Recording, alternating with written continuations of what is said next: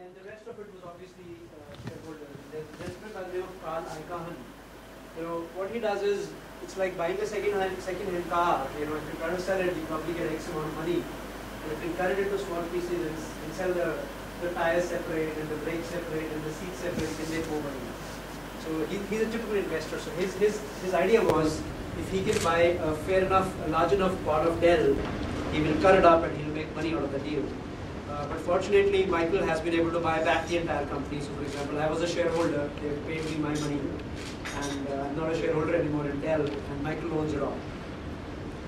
Now why I wanted to talk about this particular thing is because last 6 months there were a fair bit of rumors about what's going to happen to Dell. And I've been assuring customers, partners, colleagues, friends that nothing is going to happen to Dell. The other IT companies are not on half as strong a footing as we are, because no other company is owned and still managed by the original founding member. So that's a big thing for us. So the direction that Michael set is going to stay. And the second point I want to clarify is that there's a lot of word in the market. PCs are dead and laptops are dead and tablets is the future and iPad will rule and stuff like that. So I just want to clarify, people have said that about tape is dead. I can assure you tape is not dead. People said mainframes are dead. I can assure you they are definitely not dead.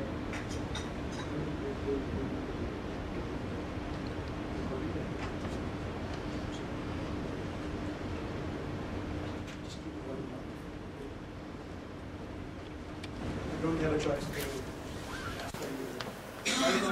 Right? Yeah.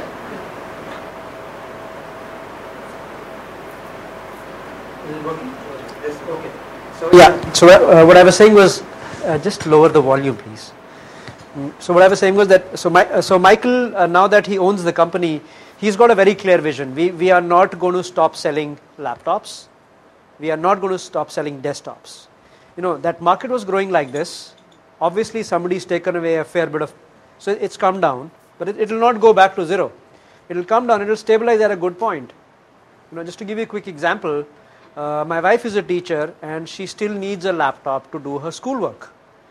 We have a bunch of all flavors of tablets at home. We are big gadget freaks. So my wife likes to watch the video on an iPad, but she does work on a laptop. My son has an Android and an iPhone and an iPad.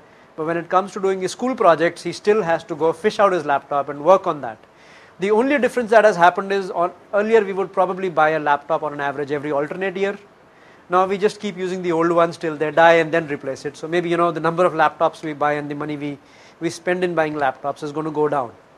But Michael's point of view is this. Let's say this gentleman, for a few minutes, let's assume he's from Seagate. And let's say he's from Intel. When I go to Seagate and I buy 10,000 hard drives, I get an X rate. But when I go to the same Seagate and I buy 1,000,000 hard drives, I get a Y rate. So he believes that we will not go out of end user computing business because we need that critical mass that we've built. We need the negotiation power with Intel, we need the negotiation power with Seagate, we need it with every single vendor. And I'll give you a few other examples as I go forward, but the objective is we want to remain that very large company we have been. Yeah, PC market shrinks 10-15%, that doesn't mean it's going to close down.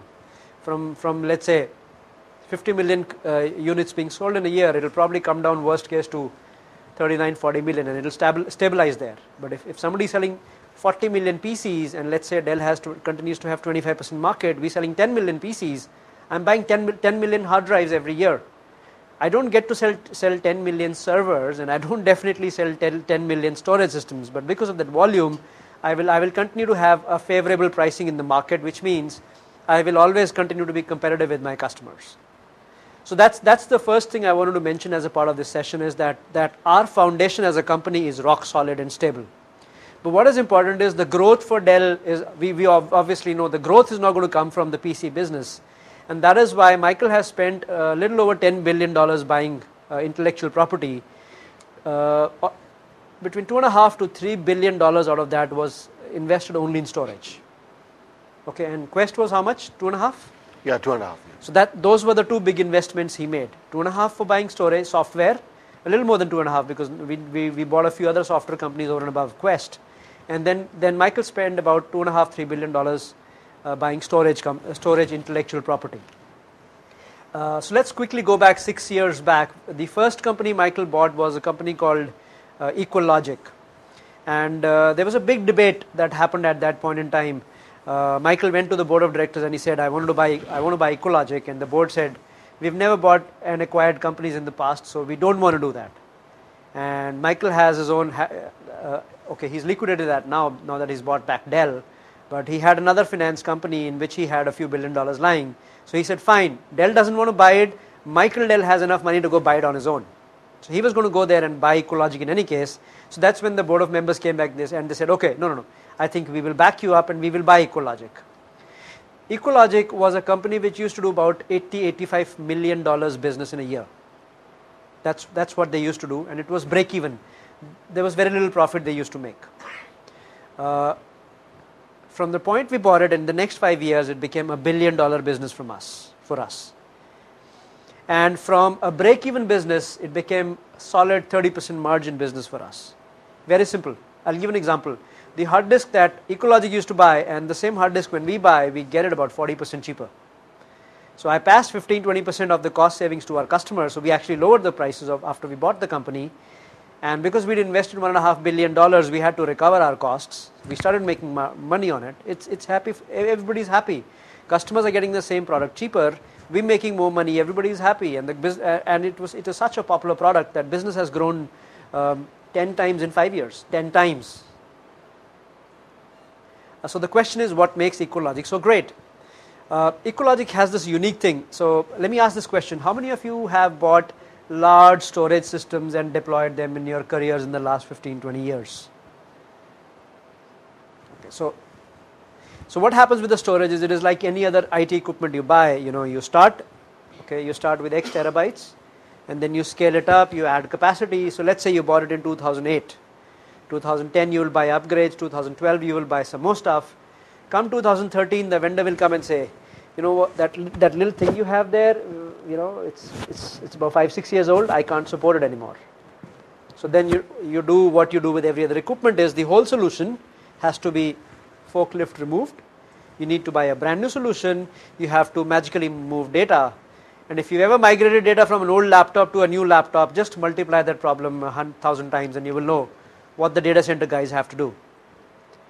Okay, and there's a simple reason why nobody actually comes and talks about this problem, because this is not a problem. This is the way to do it. When you replace an old laptop with a new laptop, you have to do this, right? You have to copy data. So this is not actually considered a problem till somebody comes and fixes it. So what EqualLogic does is very simple.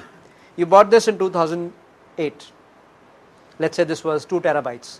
You bought another one in 2010. Let's say this was 4 terabytes. You bought another one in 2012, 6 terabytes. But the best part about EqualLogic is the whole thing doesn't get old. Come 2013, we'll tell you, I think this system is 5 years old. So 2, 4, 6, you buy the new one, 8 terabytes. You have 8 terabytes of free space.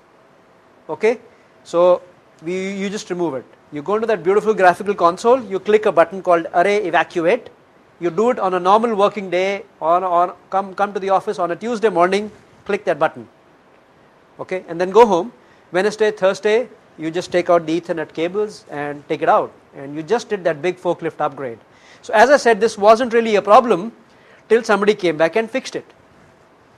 Great value, unique value. I'm sure if any of you have ever done a storage migration project, you will know how painful it is.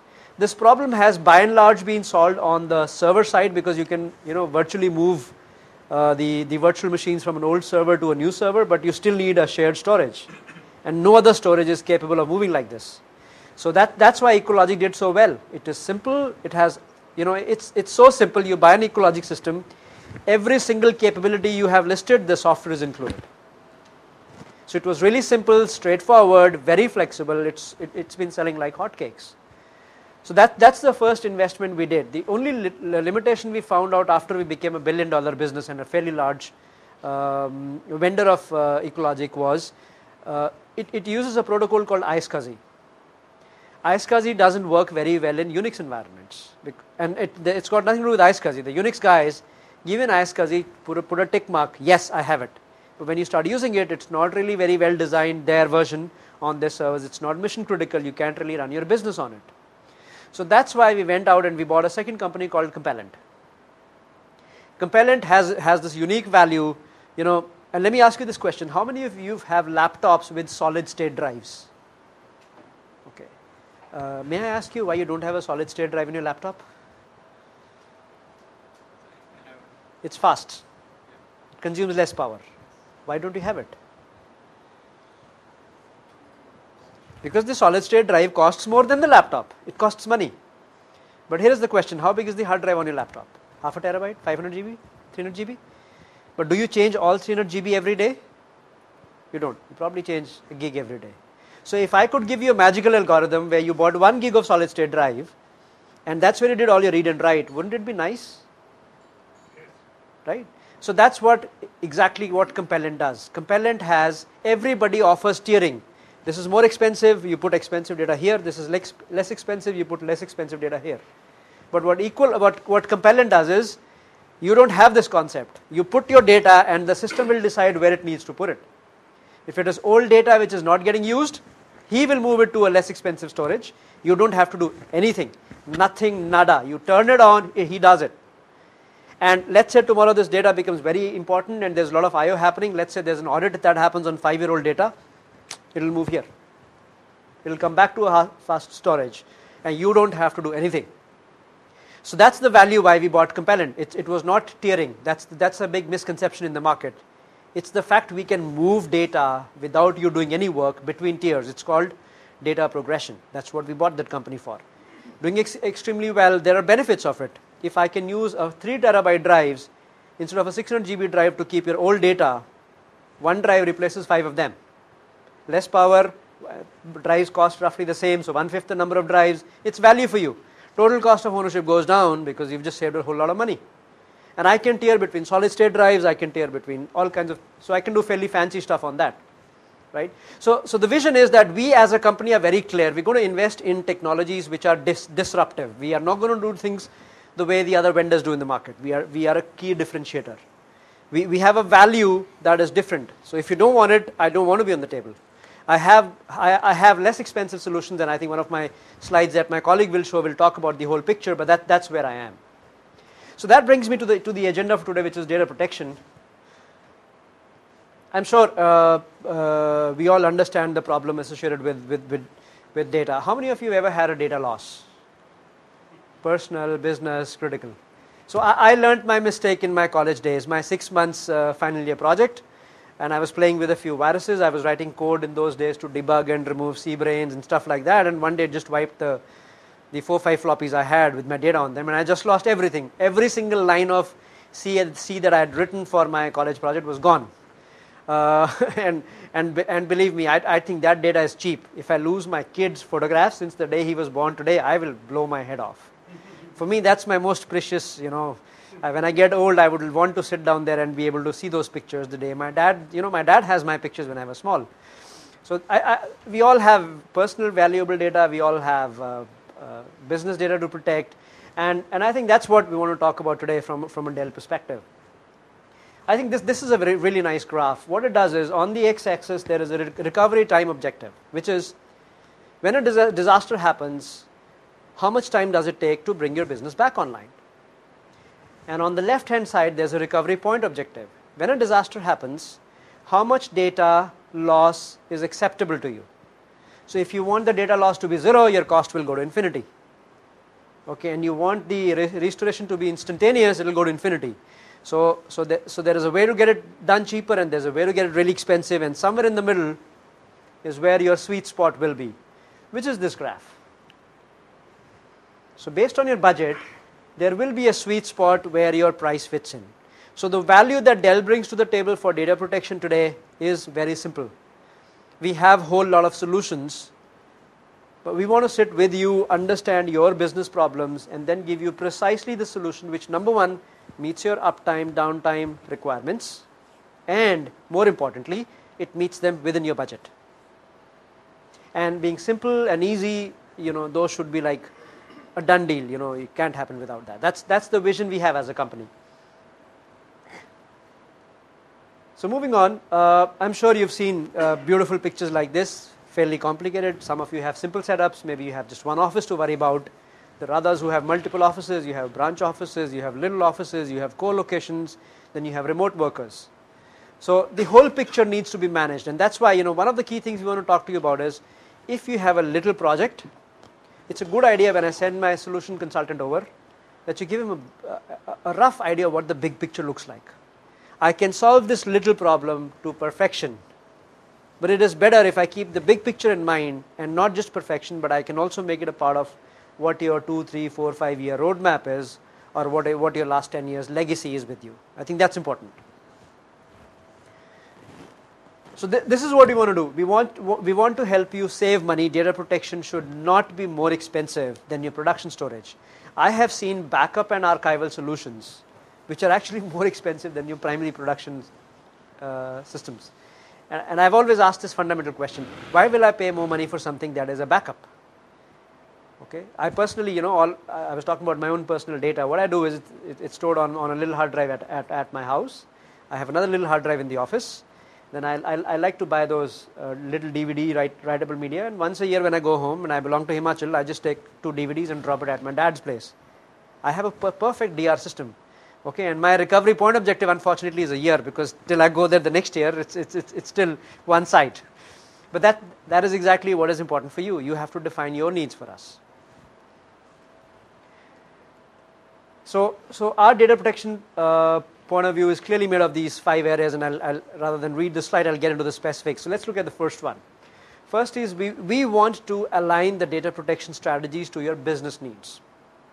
There are vendors who can give you a solution which works everywhere. Okay, but here is my question to those vendors, and we've been selling some of that solutions ourselves in the past. We're guilty of that crime.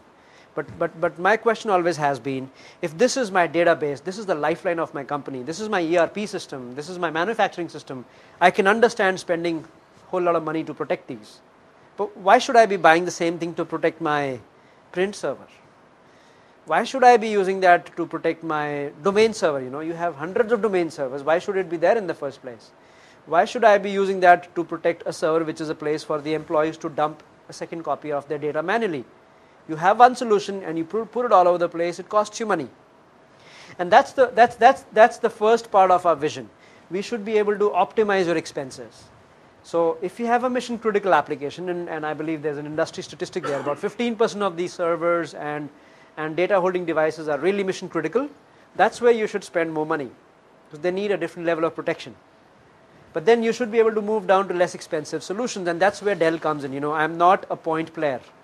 I like this English phrase, I'm not a one-trick pony. I'm not a horse that only dances like this. I can do other tricks. So that's why we have a complete range of solutions to offer, and we can give you the right solution for this price point, and I can give you a different solution that meets that business needs, and I can do it all the way for you. That's the first key point from our data protection strategy perspective. That's what we wanted to highlight. The second is, I think if you can reduce the size of data, life is easy. If you can reduce the data to 1/10, 1/15, your problem has suddenly become that small. So we have solutions which will help you dedupe your information, that will help you compress your information. A couple of years we bought a company called Ocarina.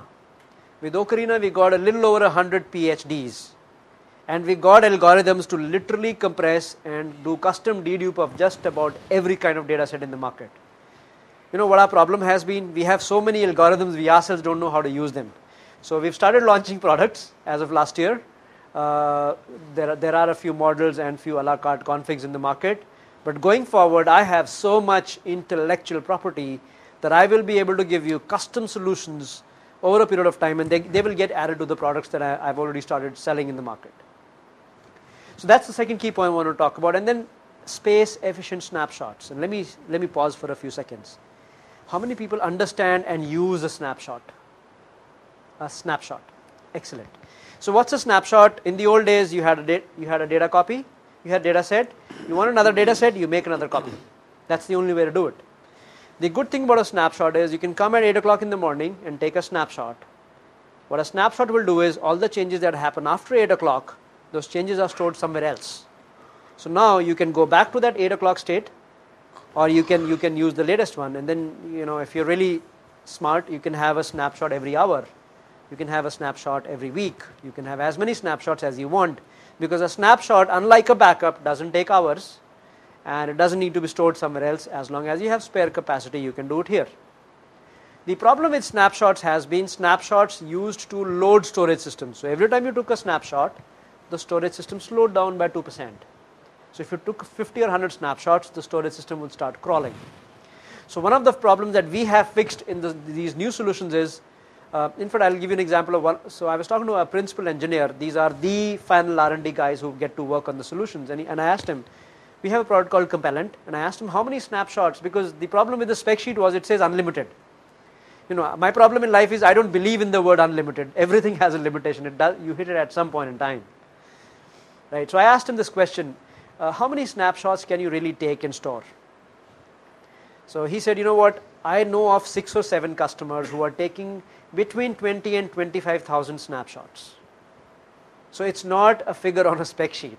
That one people are actually taking. So just do your maths. Let's say you have 50 servers, okay, and you do a snapshot, you take 10 snapshots every year. That's 500. Okay, then you store them for like 50 days. 20,000 is still a lot. It's a very, very large figure. Okay, but that's what the product does, and it does not slow down. And maybe over dinner or a cup of coffee, I can talk about why it is so good.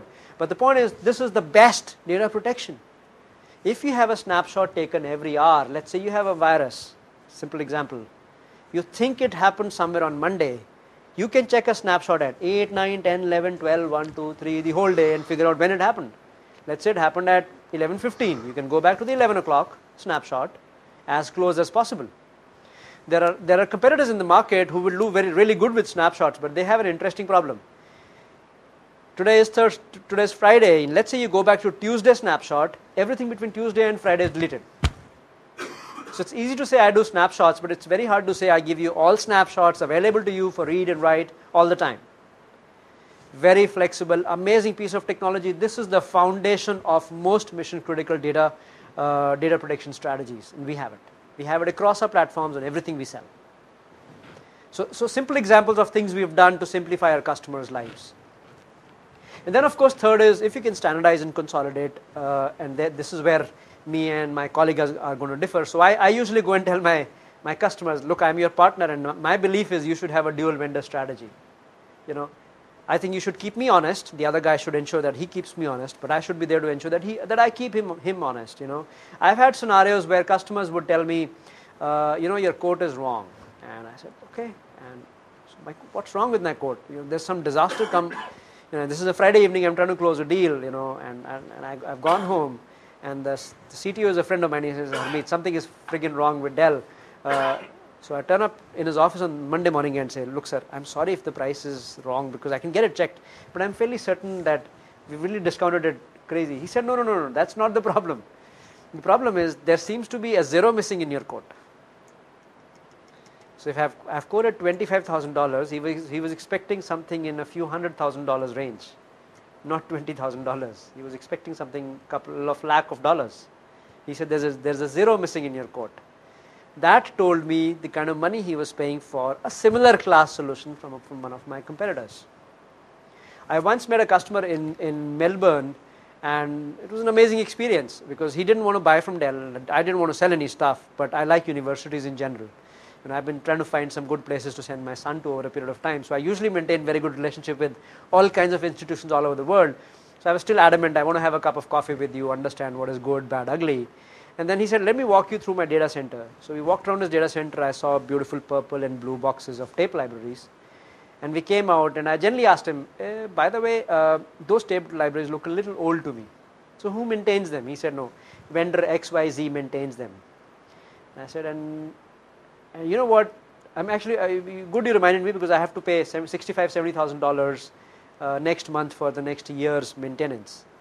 And I was wondering, he pays $65,000 for the maintenance of something that I can replace it with something brand new. His stuff was 6 years old. I can replace it with something brand new, 4 times the speed, 8 times the capacity, with 3 years on-site 24/7 warranty thrown in that same 1 year maintenance contract price.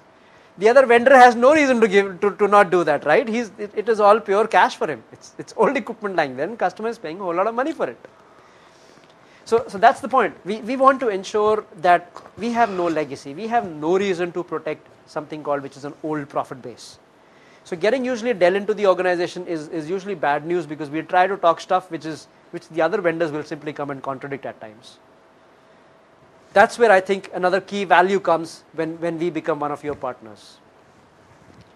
And then the next one that I want to talk about is this. This is where the big picture comes in. The big picture is not about a point problem with a point solution. The big picture is you have a business environment.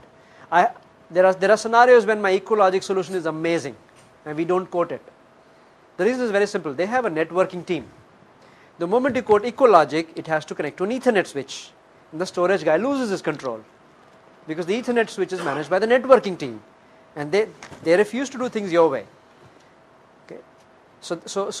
And I have seen some very large organizations where the internal politics are so hard to manage that I should be in a position to offer you so that's the objective. The solutions we offer should align with your people needs. They should align with your business needs. I'm not here to change my customer's work environment. I'm here to complement it. I'm here to support you. I'm here to help you. My personal point of view is, if I come in and meet our customers, one, we want to be your partners. I'm happy not doing a business, enjoying a cup of coffee with you and meet you another 6 months' time, than sell you some crap shit and never show up. That doesn't work for us. And incidentally, if that has happened to you, we can have a side little conversation. Give me the guy's name. So those 5 things are the key foundation of our strategy from a data protection perspective. So this is exactly what we want to do. One, we want to help cut your risk. We want to help save your time, and we want to help you slash costs. Slash costs by not buying cheap stuff. Slash costs by buying a newer, a different class solution which is designed for the next 10 years of workloads, and not something which was designed what we've done in the last 20 years and carry the legacy baggage with you. That is exactly the strategy that we have as an organization when it comes to building your environments. You know what, I'll actually pause and I'll ask my good friend here to just spend 2 minutes on this slide. We'll introduce him later, but. Yeah, no problem. Thanks, Armit. Good evening. It's always tough to follow up this guy. I think but I'll sort of spend a few minutes on this slide. This slide was actually meant to be crowded. It was not meant to be made clean or sort of simple. Should I add some more trash? Yeah, I think you should add more trash to it. I think this slide was meant to show the sort of the range of solutions that we have to sort of provide you a complete end-to-end data protection, and it spans across hardware, software, services. So that's the entire objective of this slide is. So if you look from a basic replication from your DC to DR onto a tape backup, in between you have CDP, which is a real-time data protection, onto snapshotting, everything you have. So depending on what your organization needs are, depending on what sort of data you are generating, depending on what your data classification is, depending on what the RTO and RPO requirements are for each sets of data, we have a solution for it. And the good thing is, all the solutions are integrated. Though it's by sort of acquired through acquisitions of Dell, but Dell has done a great job of integrating everything. So it doesn't operate in silos. So every piece of software talks to every piece of hardware, and every piece of hardware talks to every piece of software. And the good thing is that you have a sort of a unified layer to manage the entire infrastructure. So that's the reason why this slide is up. And that actually sort of summarizes what do we do from a data protection perspective. Yeah. And that brings me back to the original point. We are not really very well known to be a storage company, though I am the #1 market leader in the iSCSI market by far. My next competitor is less than half my market share. I'm not even very well known as a data protection company. But the fact is, we have so much of our own intellectual property. I've mentioned names like Compellent, EcoLogic, and obviously my colleague is going to come and talk about things like Apashore and Quest, but we have so much intellectual property. And then on top of that, we have these capabilities. With this, I can do synchronous replication, and I can do it the way you want it. I can do Delhi to Bombay sync. I can do Bombay to Singapore async. I can do Bombay to Hong Kong halfway, CDP. You tell me what permutations you like. I can do round robin, A to B, B to C, C to D, D to E, back to A. I can give you almost any kind of high availability at the highest end, and I can go down all the way down, and I'm happy to sell tape libraries.